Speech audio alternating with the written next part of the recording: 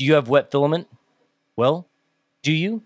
Even if you don't, stick around because I'm going to tell you exactly why you need a filament dryer. This episode, or this show, this content, this video is generously sponsored by FixDry. They let us go shop on their website. They let us go pick out a 2-spool filament dryer and a couple spools of tricolor filament, which is kind of cool because I've never used tricolor filament before. I got it here. We've printed with the, well, my son has printed with the tricolor filament several times, and it's turned out fantastic. And I've printed only with it a few times.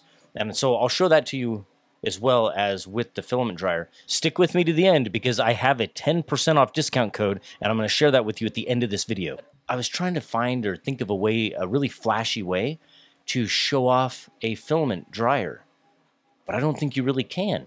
And I mean, I thought about it for like, I don't know, the past week, and I thought I could do a bit where I'm outside on the mountain in the desert and it's hot.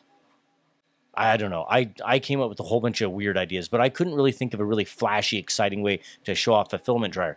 So I thought, you know what? I'm just going to go basic. We're going to take the FixDry. We're going to put it on top of the Bambu X1 carbon. I pulled the AMS off. We're going to hook it up, and we're just going to print directly from the FixDry right into the Bambu. It's going to work on the X1 carbon, and it would work exactly the same on a P1P or a P1S. It'll work on any of Bambu's machines. And I thought that's the best way to do it, and get some B-roll of it printing directly from the FixDry into the Bambu. And while it's doing that, I can explain to you exactly how we connected it, show you how that works, and also I can talk to you a little bit about why drying filament is important. Drying filament is a necessary thing. Now, up here on the mountain, you can see all the filament behind me. I don't keep them in filament bags. I don't keep them in boxes. I don't often dry the filaments behind me like the PLAs, the PETGs, and things like that because we have low humidity up here on this mountain. However, when I do print nylons and polycarbonates and things like that, I do have to dry those. Also, did you know that you can receive wet filament from a manufacturer? We've all had that happen. We've all received bags that have been pierced or punctured. Somehow this thing spent like 6 months at the bottom of the ocean, absorbed every ounce of moisture that it possibly could, and we get it and it prints terrible. A lot of people do assume that they have wet filament now when they do have printing problems, and I think that's a good thing. It's not going to hurt to throw it in a dryer, but the symptoms of wet filament are usually popping and hissing. You can hear it if you put your ear down really close to the nozzle. You can literally hear the moisture turning to steam. You can hear it boiling and steaming off, and you can hear the popping and the hissing. Under also, you're going to find out that the external finish, the reveal of the print, is going to have little defects and marks. You're going to get under extrusion, over extrusion. You're going to get stringiness. You're going to get all sorts of problems, and that can be caused by moisture. Now, PLA, one way to check to find out if you just have a bit of moisture in it is how brittle it is with PLA. So PLA, if you grab it and you happen to wiggle it a little bit or on the spool, they just start to break off. The external coils just start to kind of shatter and break off. That can be a sign of moisture. I think it's good, regardless whether you do this as a hobby or whether you do this as a business, you should have in your tools, in your tool chest, your tool kit, you should have a filament dryer or two.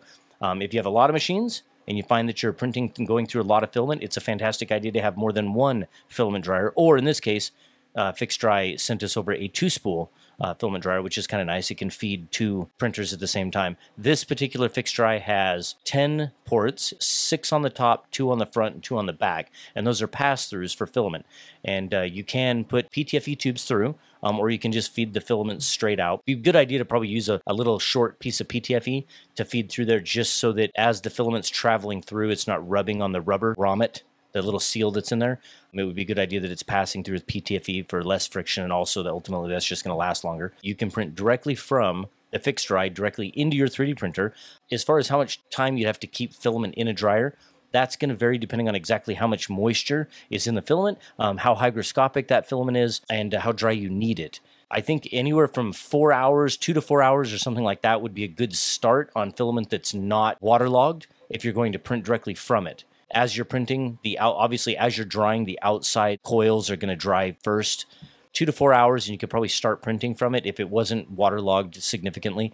If you do think there's a lot of moisture in it, you're going to have to go 6, 8, or 12 hours probably at a minimum. And for filaments like nylon and polycarbonate or heavily waterlogged filament, you're probably looking at 12 to even 24 hours of drying to make sure that you get as much moisture out of that as you can to end up with better prints. This particular FixDry has a 110 watt PTC heater, can go up to 70 C, and it has moisture vents in the top, which are really critical because if you think about it, last year there was a filament dryer going around and it was relatively inexpensive, and I think places were giving it out for like $10 and $20 and sometimes free. It was from a very large 3D printer brand. But one thing that they missed, which blows my mind that they're developing products and that they're not testing them, which was that it didn't have vents in the top of the filament dryer.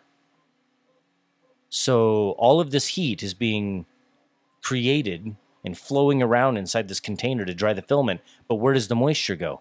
It doesn't go anywhere. It gets trapped in there, and people are seeing condensation building up inside of the filament dryer, and I thought that's ridiculous. And so the ultimate solution for that was you watch people with drills and Dremels cutting holes and drilling holes in the top of this enclosure for this other brand of filament dryer to let the moisture to get that humidity out of that filament dryer. Well, the FixDry has that. It has like a bunch of vents in the top, plus it has, like I said, those 10 pass-throughs that you can leave open. Obviously, you don't have to plug those. That allow the moisture out. It has, above the heater, in the bottom, it has this cool V-shaped deflector, and so the heat is not directly on the bottom of the spool. It's hitting that deflector and kind of flowing up and around with a fan to keep the whole chamber at that temperature to get even drying of the filament. The interface on the outside is really easy to use. It's got a power button. It has a timer option, and as well it has the temperature setting, and of course it has a humidity sensor that lets you know exactly what the humidity is inside the enclosure. It can take 2 1-kilogram spools or one 3-kilogram spool.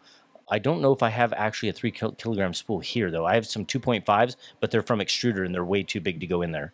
If the FixDry filament dryer is something you're interested in and you want to save a few dollars, I have a 10% off discount code, and it is LMShow6. And I'll have that on the screen, and I'll have that in the description below. And I'll also have my affiliate link, which I'd appreciate it if you're going to pick up a FixDry dryer, or if you're going to pick up some of that awesome tricolor filament.